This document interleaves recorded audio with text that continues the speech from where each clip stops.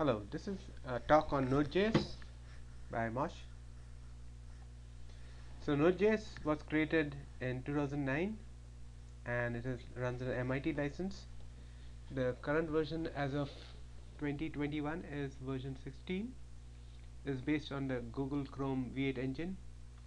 And the main idea is that data is a server-side program. That means the server generates the data and transfers it to the client. And the client is a browser that displays the data. There are many server-side technologies. Like the main one we're going to talk about, Node.js. There's also PHP, JSP, Django, Python, and Java servlets. So this talk is mainly about Node.js. So what are differences from regular web services? It is a non-blocking I/O, so it doesn't block while it's doing I/O, and the engine is a V8 JavaScript engine. And major difference between C programming servers and Node.js is it's a single-threaded event loop. So everything's running a single thread, so there's not much chance of collision of data corruption and stuff. And other advantages, there are millions of modules available on web, and it's also dangerous because sometimes they're compromised and sometimes they're deprecated, so you end up losing your library if you're not up to date all the time. And it runs on Windows, Linux, and Mac. And the other big advantage is the same language is used for front end and back end. Front end means the rendering and back end means the server. It has a big active community. So there's a big advantage. You can just look up anything and find answers to questions that are blocking you. So it is basically what is Node.js. It's asynchronous I/O package. The core engine is C++ on top of V8, and the remaining is in JavaScript. And it can run thousands of concurrent connections with minimal CPU overhead and memory. It's not a web framework, it's not a language, but it does use based on JavaScript language. So let's get started with Node.js. First, you need to download and install Node.js package. So you can install it on Windows and C:\tools Node.js. Then you install the modules you're going to use. Modules are like libraries. So if you say npm install module name, it gets it from the internet and installs it. And this is local to the app in the folder that you're working in. It will only be available to the app. And if you install it with a -g, that means install it globally so that every app can use it. But the problem is when you save the package and share it, this stereo is local to installation, and this module is basically part of the project that you're working on. So let's look at example. So the simplest example, which it also works in Chrome, you just say hello.js and just console.log. And how do you run it? You just say node hello.js and it console.log, it prints it on your console. That's the simplest program you can start with. Hello world. Let's look at the next slide. So the way it works is it's a JavaScript engine. There's a user interface, there's a browser engine, there's a rendering engine, and there's a JavaScript at the bottom. And all these are JavaScript VMs. Firefox, Internet Explorer, V8, Safari, and these are all front end. They also have front end. Rhino is a backend engine. So the ideas in Node.js is a single-threaded asynchronous processing instead of classical multi-threading in C, C++, and Java that we see. And it minimizes overhead and latency, and basically horizontal scaling instead of vertical scaling. Horizontal scaling means you just add more threads and more services, and each service runs independent of everything else. That's the way microservices work. So it is mostly used by applications. There's a lot of requests, but they don't interact with each other a lot, and they don't need a lot of computation power per request. And the requests are not heavy on calculations, and so it basically leads to a lot of parallelism support. So you can run it on 100 machines services, and each one will work independent of everybody else. So we have less problems with concurrency, but it's meant mainly for web services, not for computations and like scientific calculations. So what does a Node.js event loop look like? So event loop is basically a single thread running around here, and requests come in, and it registers, and request actually makes a callback, registers a callback. And the callback will basically do something in the file system database or computation, and when it completes the callback function is called, and it replies and it triggers and it sends the data back to the request. So the main thing is to avoid synchronous code because it blocks the event loop. If you're doing something in a synchronous heavy duty computation, it will block other requests from being processed. And so what you do is you supply a callback function that will be called when your computation is complete. So let's look at example of blocking versus non-blocking. A simple example of reading a file from data from a file and to displaying the data. So in synchronous I/O, what happens is there's a thread running. It does a file read, and then it has to wait, and when it completes, it continues. In asynchronous part, basically the thread is running. It makes a call for file I/O. It will just continue, and when it completes the file I/O, it will do a callback function and do whatever the file I/O has to process the data has given out. So how to use modules? And so first we do what you do is npm install http fs is file system, express is a module for web services, and the way to use it is you just say var http require http. So this will load the http module into the main project, and var means is a variable, and you can also use constant means that fs is a constant. That means you cannot change fs. It is remains a constant, and it's much better to use constant if you know you're not going to change it, because then it's just safer. And express is another package for serving data. You just say require to load the library into, and this is the object that gets created. So let's look at an example of blocking I/O file reader. And the double slash is a C++ comment style. Read data from a file and print on the console. So you do var data equal to fs. Fs is the library that we loaded, and read file synchronous, and as a file name. So reads the file into data and will block till the file is completely read. Then you console log the data that is there. So, and this is a classical C comment. And what's a non-blocking file reader with callback? So basically you do files fs dot read file, and you give it a file name, this argument 1, and argument 2 is a function, a callback function that will be called when the file is read, and it's an anonymous function. We just give it a name, but you may not even see a name, and it takes 2 arguments. If in case some error happens, what to do, and the data that came back from the reading the file. So error, if it's not error, then you print out the data. If there's error, then you have to print something saying that cannot read file or whatever the error message is. So this is example of a non-blocking. So when you run this function, it will immediately complete, and this function will be hanging in the background. It will complete when the data file has been read. So the main thread won't be blocked. So when is a nodejs more useful? For messaging and chat apps, real-time applications, proxies, and concurrent applications, and communications and coordinators. These are all kind of services that are running for web. Let's look at example. And the top level is normally asynchronous. So there's a different MJS module. It's a top level asynchronous module. So if we say cat, so here's an example of a cat main.mjs. Instead of using require, you have to use import. It's similar, it looks like Python. You import star means everything as, and you give it a name mylib from this mylib.mjs. This is a file that you are loading. And since this is a asynchronous module, you have to use await. Await means it will wait till this function completes. Mylib, this mylib, and mylib is a function called f1. Here's mylib.mjs, and it has a function f1 which takes 2 arguments and returns string back. And so what will happen, the await will wait till mylib completes, and then you call f1 with hello world as 2 strings. It will come here a and b, and this backquotes means interpolate the string, and anything with dollar and curly braces is interpolated as a variable from the variable, the a. So a and b are in the context, so it will fill in hello out here and world and return that hello world. So the console log, this will wait till console.log prints hello world, And in mylib.mjs, you have to export the function that you are you defined out here. Otherwise, it will not be visible in the import out here in main.js.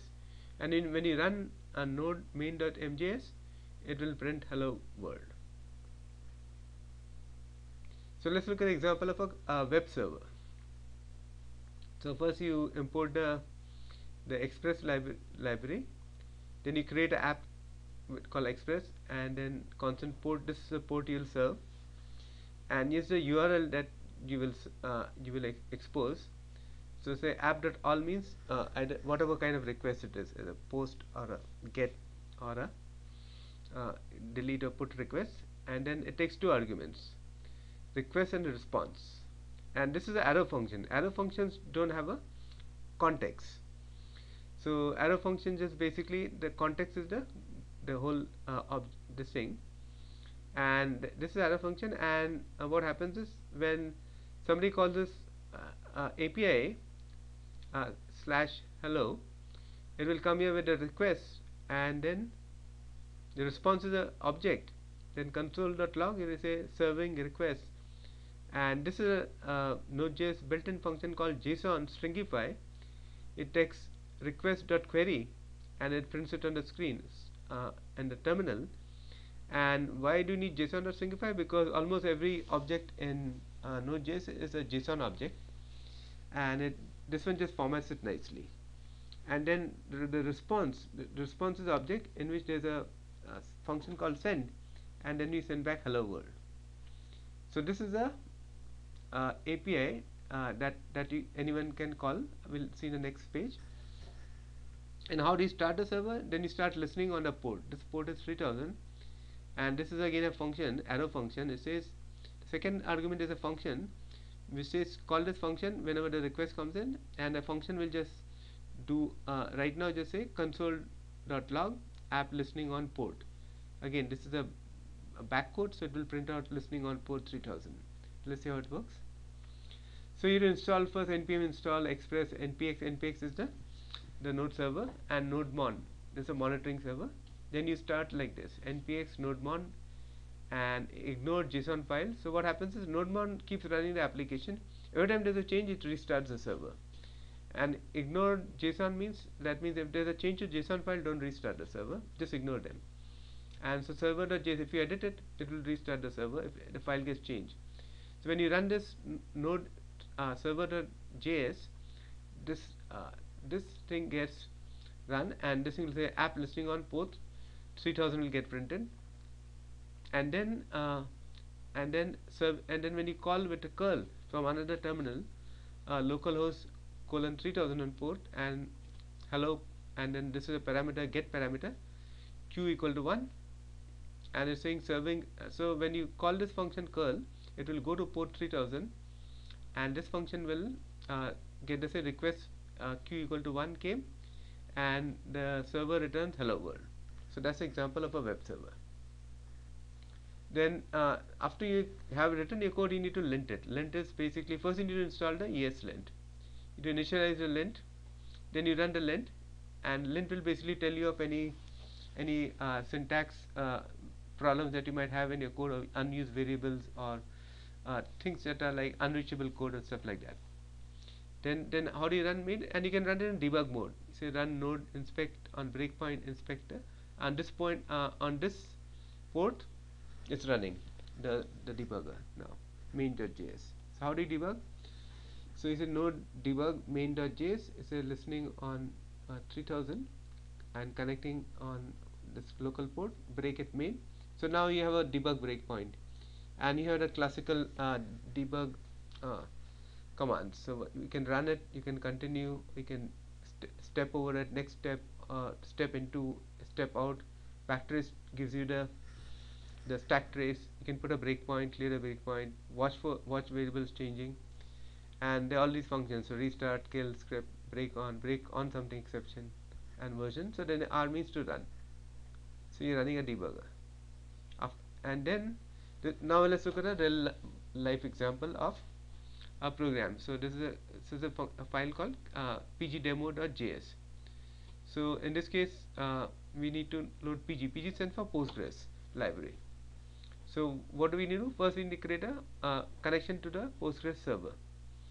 So pool is a connection, and then you can say new pg.pool, and this is a JSON object from here to here, and you have a username Postgres, host name is localhost, and database name is mydb. Password basically need to export it as dbpass on the command line. So then this process will read from the environment, process.environment dbpass, whatever the password to log into the database is, and with the username Postgres, and it's running connecting on this port 5432. That's the usual Postgres port. Then you have a API, a get time for example. This is an asynchronous function, anonymous function. It gives a request and a response, and then we have a try out. A try means basically if something goes wrong, it will catch it. Otherwise, the whole thing will hang. It will not reply. So then first thing you do is and try, and then you have to get this. You await means to wait for the query. This query pool is this pool for a database connection. Then you give it a SQL query. Select now. This is a SQL statement. Postgres PG SQL statement, and it will return something now. Then what you do is render it, and then timer2 is a EJS file, and then you give it a variable called message and a value equal to now. So it will render this thing. If something goes wrong, the error on console you'll see error message, this error, and on you'll render the error message on the thing saying that timer2 on message will be error. Okay, let's see that this error is caught out here. So how do you render it? So we use something called a EJS, extended JavaScript template. So the example of it is a div, and inside the HTML you can use nodejs, EJS variables and JavaScript. So this is a JavaScript, and it says that if there's a local, in the local there's a variable called message. If message is a print a message. This is a just print a string. Otherwise nothing to render. And this is a div. So how do we run it? You run the pg demo. It runs a node server. Then you call it localhost /time. So here we are calling this time. So when you run it, basically it will print the time from the. It will get the time from here. Select now from the database, from database connection, and database will give you a time, and you render the time using this HTML script. So local message will have the message. You print the message, and this will get rendered on the if suppose you call it from Chrome or curl, it will just print it out. The div will get printed on the screen. So there are a couple of things about ES6 that are new or you need to know, and there are lots of things. So I'll just cover a bit now, and we'll continue in the later bit of things. So first thing is called hoisting. The variables are hoisted to the function and global scope, but the value is only available. The variable value is only available after you assign it. So that's one thing. Hoisting is common, and let is hoisted and declared only once, and it's block scope. Block scope means like a block is a curly braces. And the other two kinds of declarations are let and constant. They also block scope and available after declaration. That's about the variable declarations, but you should always declare your variables to define the scope of the variables, and better to define the smallest scope possible. Hoisting basically is troublesome because it pushes a variable is available even before it is declared. It's visible to because of the way JavaScript compiles the code. Then we have two kinds of for loops: for in and for off. So this for in iterates over index of an array, and for off iterates over the object for list of objects that you have. So for example, let's look at example. We have A is array with A1 is A and B, A2 is C and D. You can concatenate them using a spread operator. That's a triple dot. That's again a year 6 syntax. That means you take triple dot A1, triple dot A2, it gets concatenated into A, B, C, D. And here's an example of iterating over the object. Constant key in object, you're iterating over key values. So you can iterate over it. Constant just means that like this key will not change inside the loop, and here you're just printing the key and values of the array. So you take each key and the value. This is The backcode allows you to interpolate the variables inside the dollar sign. And that's the end of it. And most of the stuff is online. You can find it on tutorials point or Java point and Stack Overflow. Thank you.